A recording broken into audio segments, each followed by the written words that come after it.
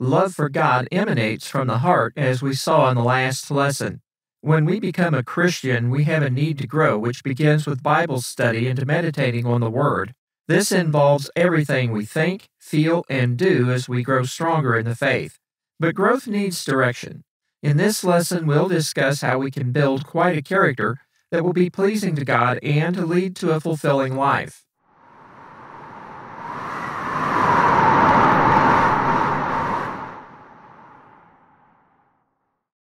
When we obey the gospel and become a Christian, we're faced with a challenge. Differences between how we lived before conversion and afterward can create internal friction. We may have a tendency to fall back into habits and behavior we engaged in prior to believing. Some find ways to compromise in respect to their faith and behavior, but that generally results in conformity, not transformation. The Scriptures provide a perspective of the life change we've initiated and instructions for how to achieve it. In this lesson, we'll discuss conversion, conformity, and transformation, a blueprint for change, attributes of a godly character, and faith, behavior, and godly character. Let's take a look at each of these. Our spiritual journey begins with hearing and understanding God's Word. After one has become a Christian, however, there's a need to continue building on our knowledge and deepening our faith.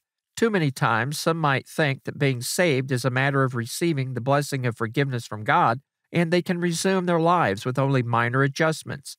We need to understand that true conversion is a transformation of one's life and not a search for how to get around God's Word so we can continue as we have in the past.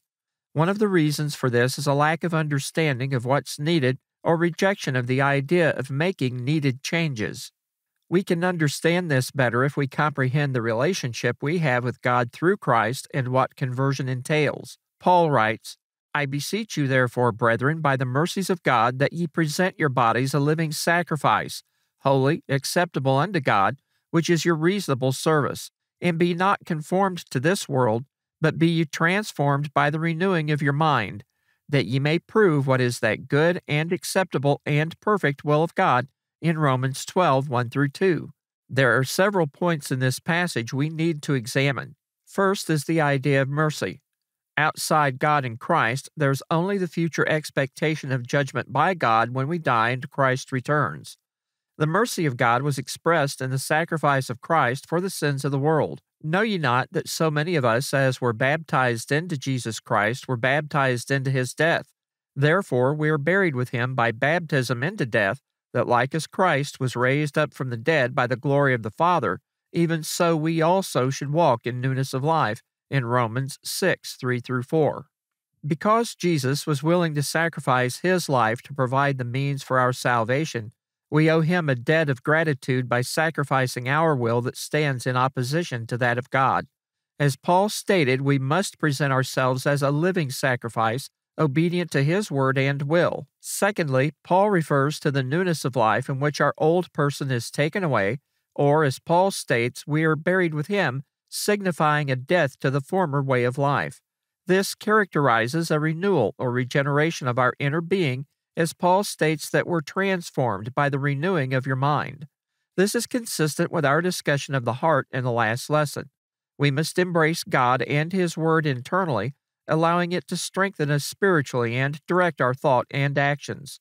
This implies that we're developing a love for God through his word and a willingness to submit to his authority. Being a Christian isn't a matter of attending services and memorizing Bible verses. We have to apply them to our lives.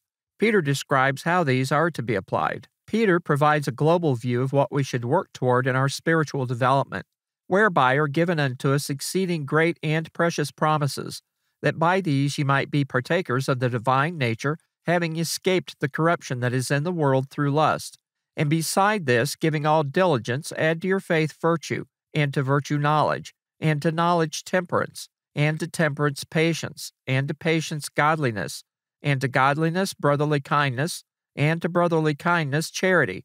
For if these things be in you and abound, they make you that ye shall neither be barren nor unfruitful in the knowledge of our Lord Jesus Christ. But he that lacketh these things is blind, and cannot see afar off, and hath forgotten that he was purged from his old sins. Wherefore the rather, brethren, give diligence to make your calling and election sure, For if you do these things, ye shall never fall, in 2 Peter 1, 4 through 10. We are given a wealth of information in this passage.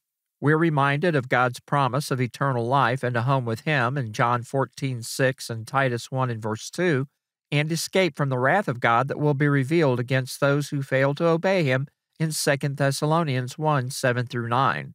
Aside from that, living as a Christian and developing the character the Scriptures describe vastly improves our quality of life now.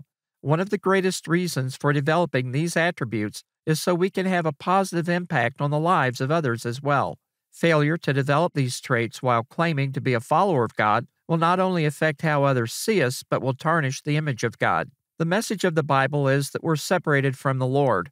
As I've noted in previous lessons, the reality we live in isn't what was intended. Satan introduced an influence that, coupled with the weakness of humanity, resulted in a world filled with problems. Left to our own devices, we tend to focus on ourselves and our needs. As a follower of God, we turn that attention toward others as well, with the realization that there will be an end one day. In short, if we claim to be following Christ, we need to show it in what we say, think, and do. This will also help us understand the struggles others go through as they face the challenges of life. Instead of preaching at people who are lost, we develop the ability to teach and influence them to follow a better course for living. Failure to do this on the part of believers is common, and one of the complaints we hear when trying to reach others is, "I don't want anything to do with those hypocrites." James addresses the disparity in thought and action as he writes, "But be ye doers of the word, and not hearers only, deceiving your own selves. For if any be a hearer of the word and not a doer, he is likened to a man beholding his natural face in a glass. For he beholdeth himself, and goeth his way, and straightway forgetteth what manner of man he was. But whoso looketh into the perfect law of liberty, and continueth therein, he being not a forgetful hearer, but a doer of the work, this man shall be blessed in his deed," in James 1, 22 through 25. Bible believers aren't the only ones who fail to live up to what they claim to be. But when the idea of serving God is involved, it takes on new life and increases resistance in those we try to reach out to. Developing these attributes is a matter of increasing our knowledge of God's Word. We're told to desire the sincere milk of the Word that we may grow thereby in 1 Peter 2:2. Failure to learn and grow is condemned by the writer of Hebrews, who states, "For when for the time ye ought to be teachers, ye have need that one teach you again, which be the first principles of the oracles of God, and are become such as have need of milk, and not of strong meat. For everyone that useth milk is unskillful in the word of righteousness, for he is a babe. But strong meat belongeth to them that are of full age, even those who by reason of use have their senses exercised to discern both good and evil," in Hebrews 5:12 through 14. Spending time with God's Word, meditating on it, introspecting or examining ourselves, and desiring to be stronger spiritually leads us to make changes in our lives, changes that will make us more effective in influencing and teaching others. Peter lists the attributes of one who develops a character that will be pleasing to God and increase their spiritual stamina. From Peter's statements, we see that certain attributes are to be added to our faith. Beginning with faith as a foundation, we can explore each of these to gain a better understanding of them. These are faith, virtue, knowledge, temperance, patience, godliness, brotherly kindness, and charity or love. Let's examine each of these so we understand them better. At the beginning of this series, I defined faith as the Word of God, the substance of things hoped for and evidence of things not seen, in Hebrews 11:1. We noted that faith comes from the Word of God in Romans 10:17, and an absence of knowledge is condemned in Hebrews 5:12 through 14. As we study the Word and incorporate it into our lives, it has an effect on how we think and what we do. Spending time with God's Word deepens our appreciation for what's been revealed and its power. We also gain wisdom from it as we examine the lives of those recorded, the decisions they made, and their eventual end. Paul states, "For whatsoever things were written aforetime were written for our learning, that we through patience and comfort of the Scriptures might have hope," in Romans 15:4. We have a saying that those who fail to learn from history are doomed to repeat the failures of the past. Spiritually, this is just as true. The Old Testament is filled with episodes in the lives of individuals who succeeded and failed before God. The New Testament provides additional examples but adds specific guidance on increasing and preserving our faith. Everything we hope to become and achieve spiritually has to start with the revealed Word. There are no other paths or shortcuts in doing this. Focusing on the Word of God begins to change us and teaches us to place value on the Word and how to order our priorities in life. Virtue. A common perception of virtue is one who is morally sound. In a spiritual sense, this goes much farther than the subjective appraisals that define the concept for us. We can describe virtue as the adoption of a standard and one's determination to hold to it. Spiritually, virtue also implies an excellence and strength of character coupled with one's desire to please God. Coupled with our faith, virtue denotes inner strength and courage that observes God's commands and refuses to be compromised in the face of opposition, persecution, or temptation. Joshua exemplifies virtue in his final address to the children of Israel. Now therefore fear the Lord and serve him in sincerity and in truth, and put away the gods which your fathers served on the other side of the flood and in Egypt, and serve ye the Lord. And if it seem evil unto you to serve the Lord, choose you this day whom you will serve, whether the gods which your fathers served that were on the other side of the flood, or the gods of the Amorites in whose land ye dwell.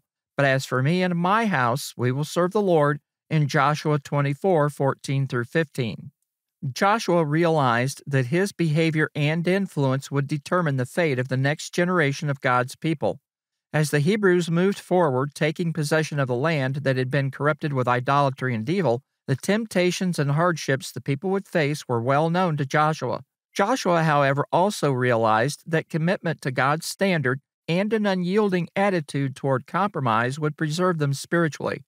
Paul told the Romans to abhor that which is evil in Romans 12:9, which can only be known from God's Word and a refusal to compromise. Paul told the Colossian Christians to set their affection on things above, not on things on the earth, in Colossians 3:1-2, encouraging them to resolve to be strong in the faith and exercise virtue. David was well acquainted with spiritual failure at times as he compromised his virtue and gave in to temptation. The remedy for that, and one that will strengthen our virtue, is stated clearly by David. I have set the Lord always before me. Because he is at my right hand, I shall not be moved, in Psalm 16:8. Virtue in a spiritual sense means that we'll always be mindful of God, make him our priority, and refuse to compromise the values we find in the Scriptures.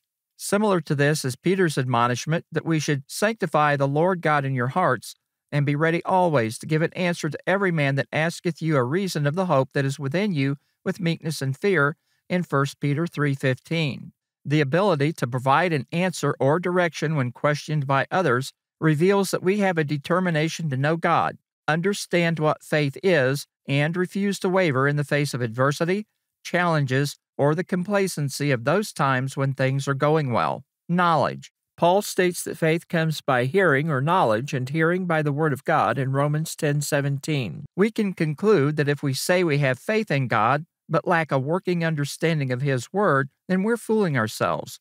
We can't claim to have a solid belief or trust in something we don't know about. The Israelites were condemned for their lack of knowledge by the prophet Hosea in Hosea 4:6. We've also seen a similar warning to believers by the writer of the book of Hebrews in Hebrews 5:12-14. Paul told Timothy, "Study to show thyself approved unto God, a workman that needeth not to be ashamed, rightly dividing the word of truth," in 2 Timothy 2:15. This emphasizes a need to apply oneself to a study of God's Word. One aspect of that is self-improvement in a spiritual sense as stated here. Paul reminded Timothy that his growth in the Word involved a total commitment and would be recognized by others as he writes, "Meditate upon these things, give thyself wholly to them, that thy profiting may appear to all," in 1 Timothy 4:15.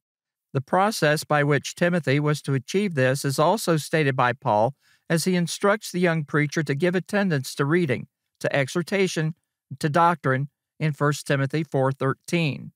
Christ stated that man shall not live by bread alone, but by every word that proceedeth out of the mouth of God in Matthew 4:4. The Word of God is food for the soul and strengthens us. The writer of Hebrews indicates that the ability to distinguish right from wrong is a product of knowing God's Word. The writer states, "But strong meat belongeth to them that are of full age, even those who by reason of use have their senses exercised to discern both good and evil," in Hebrews 5:14. The Colossians were being influenced by false doctrines and notions that were incorrect. In his letter to the group, Paul exhorts them to let the word of Christ dwell in you richly in all wisdom in Colossians 3:16. The importance of God's word is noted by David and other psalmists throughout the book. David writes, "Oh, how love I thy law! It is my meditation all the day. Thou, through thy commandments, hast made me wiser than mine enemies, for they are ever with me. I have more understanding than all my teachers, for thy testimonies are my meditation. I understand more than the ancients, because I keep thy precepts. I have refrained my feet from every evil way, that I might keep thy word. I have not departed from thy judgments, for thou hast taught me. How sweet are thy words unto my taste, yea, sweeter than honey to my mouth. Through thy precepts I get understanding. Therefore I hate every false way," in Psalm 119, 97 through 104. Gaining knowledge of God's Word isn't just about learning a bunch of rules we have to follow. Within the Scriptures, we're able to understand the relationship between God and humans. We gain wisdom when facing challenges in life. We find comfort in times of grief and distress. We develop a sense of community not just with believers we currently associate with, but with all the faithful who have come before us. We find strength, understanding, and will grow to be more aware of our own selves and able to make changes that we need to make and reinforce what is good. Temperance isn't a word that we may use that often. Webster defines it as moderation in our thinking, actions, and feeling. In Peter's writing, the word translated as temperance is enkrateia, denoting self-control, or more specifically, the exercise of one's will over our actions. Actions are therefore guided by the knowledge we've gained from studying God's Word and applying it in our lives. We talk about impulse control, and we're all familiar with individuals who lack that quality, or we may remember times in our lives when we failed to control ourselves. Temperance is demonstrated when we set our immediate emotional reactions aside and refuse to act selfishly in haste. A familiar scenario is the unhappy customer whose expectations of service or speed at which they're taken care of become obvious to everyone around them, or the driver who expresses road rage at other drivers. The ability to delay such reactions or postpone getting involved in something before we know all the details is an aspect of this. Coupled with that is the determination to simply remain calm and moderate our behavior based on a better course of action. James describes temperance in his epistle.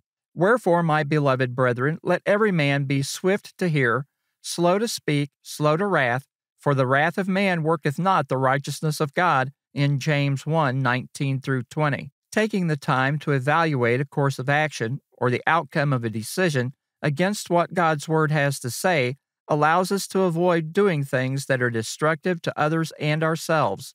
As Christians, we also need to remember that if we claim to represent God, unbelievers will make note of our inconsistency, leading them to reject the idea of serving the Lord. Our pride becomes a hazard for us if we don't understand the Scriptures, apply them to ourselves, and then moderate our behavior for the sake of others and ourselves. Patience. While temperance is a moderation of our behavior in light of what the Scriptures teach, patience is the attitude of enduring over time or persevering.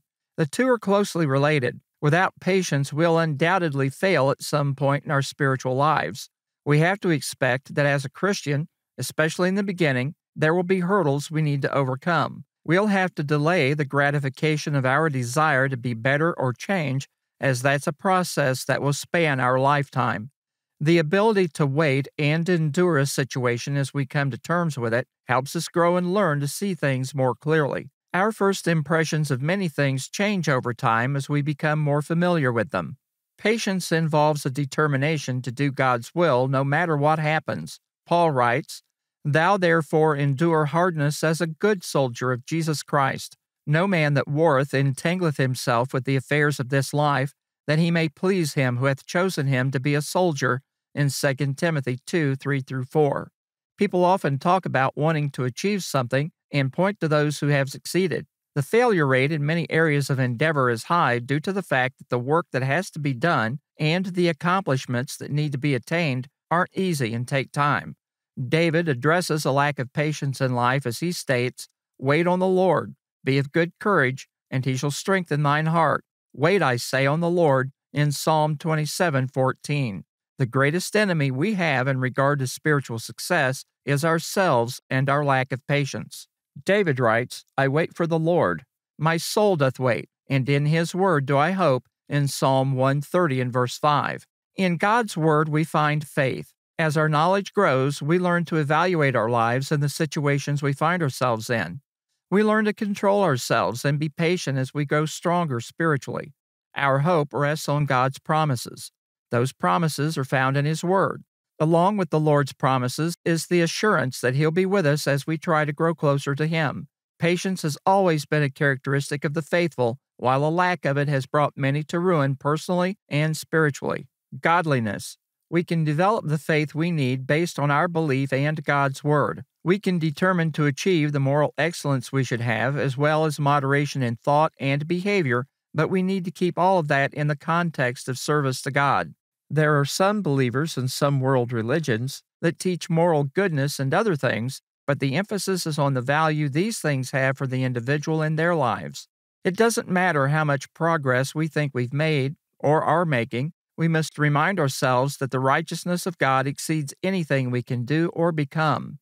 Paul indicates that pursuing godliness provides a guide and framework in which we conduct our affairs.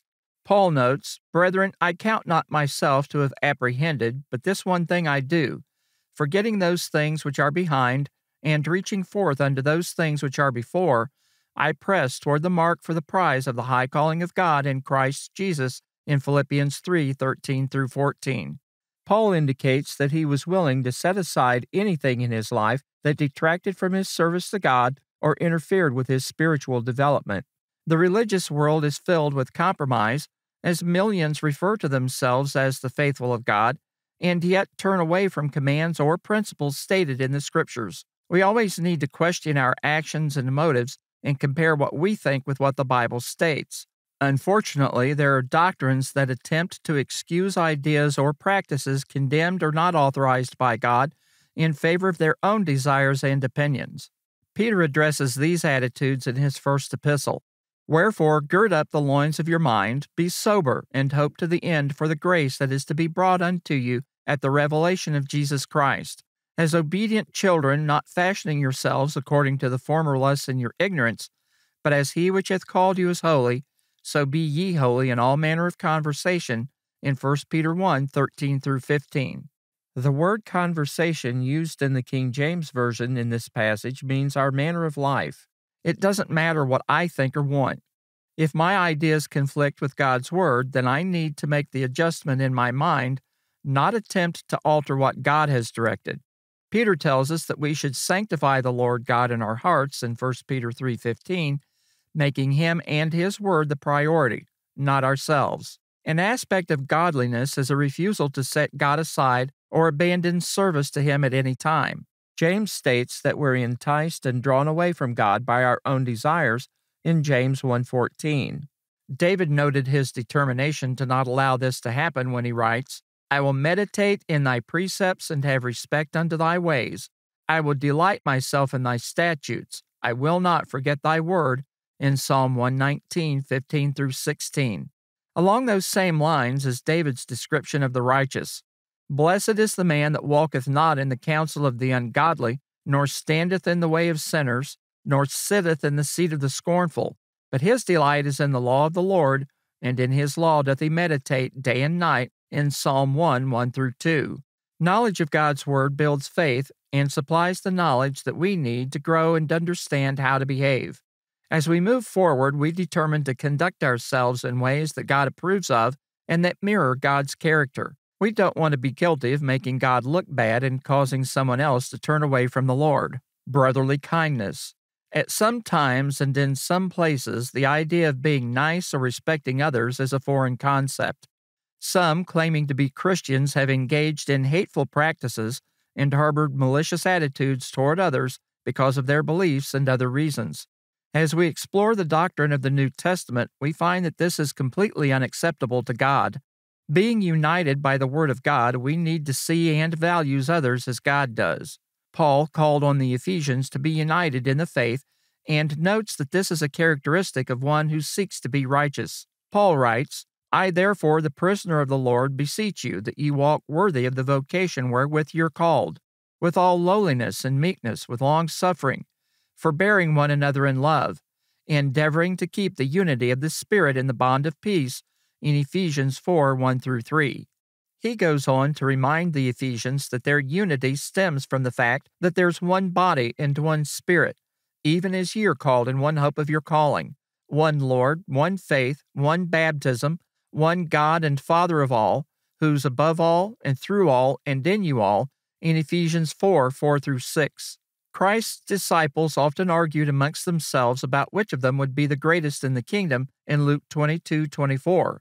At one point, the mother of James and John came to Christ requesting preferential treatment for her sons in Matthew 20:20-22. Christ stated, But whosoever will be great among you, let him be your minister, and whosoever will be chief among you, let him be your servant, even as the Son of Man came not to be ministered unto, but to minister, and to give his life a ransom for many, in Matthew 20:27-28. Jesus showed by example that his disciples were to develop concern for others, a trait that's foreign to our natural inclinations. Prior to his arrest, Christ prayed to God that his disciples would be one in us, with the result that the world may believe that thou hast sent me, in John 17:21. Paul told the Romans they were to be kindly affectioned one to another with brotherly love, in honor preferring one another in Romans 12:10. Logically, there can't be unity, peace, or fellowship where there's division, disagreement, and strife. Paul later told the Romans, Now the God of patience and consolation grant you to be like-minded one toward another according to Christ Jesus, that ye may with one mind and one mouth glorify God, even the Father of our Lord Jesus Christ. Wherefore receive ye one another, as Christ also received us to the glory of God, in Romans 15:5-7. The nature of the faith, rooted in knowledge of God's Word, is reflected in the care we have for one another and begins in our mind as we determine to live according to revealed truth. Writing to the Philippians, Paul states, Let nothing be done through strife or vainglory, but in lowliness of mind let each esteem other better than themselves. Look not every man on his own things, but every man also on the things of others, in Philippians 2:3-4. Realizing that we're recipients of God's blessings leads us to please the Lord by developing genuine concern for others. This extends to those who are not believers as well. Paul states, As we have therefore opportunity, let us do good unto all men, especially unto them who are of the household of faith, in Galatians 6:10. This attitude is expressed in taking care that we don't cause a problem for others that will cause them to stumble, in Romans 14:13. Our attitude toward the faults of others will also be tempered with concern, as Paul instructs, Brethren, if a man be overtaken in a fault, ye which are spiritual, restore such an one in the spirit of meekness, considering thyself, lest thou also be tempted. Bear ye one another's burdens, and so fulfill the law of Christ, in Galatians 6:1-2. James clarifies that one who turns one from error will save a soul from death, in James 5:19-20. Often, when an individual becomes weak or exposes a problem in their life, others withdraw, criticize, and negatively judge the person, destroying any connection that could be helpful.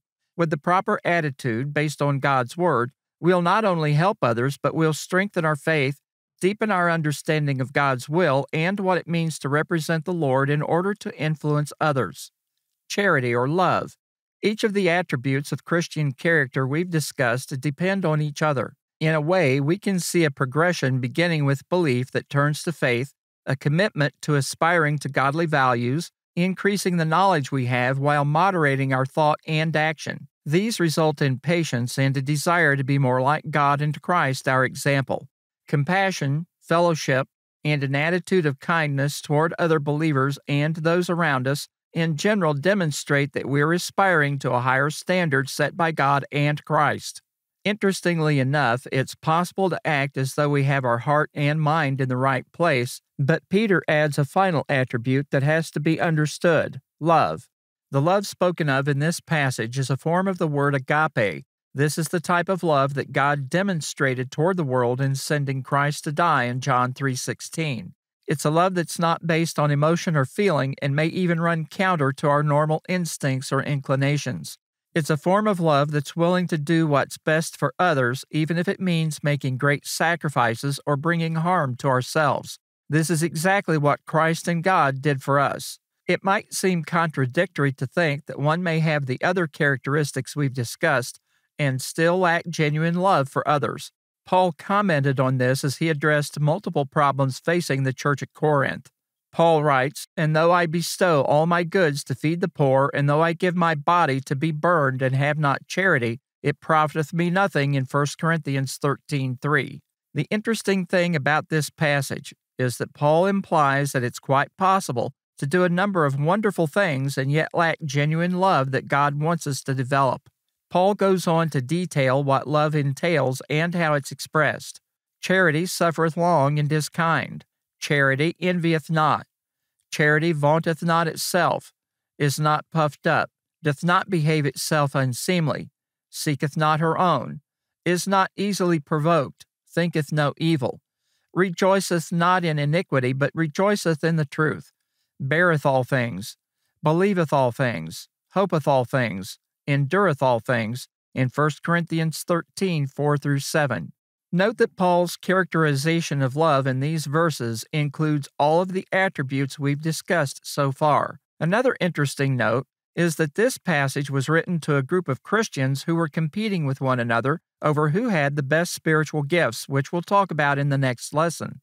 Paul's summary involves all aspects of our being, including our mind, attitudes, emotions, and actions. Love, therefore, is a characteristic that causes us to seek the spiritual benefit of others through a number of actions that may include meeting physical and spiritual needs.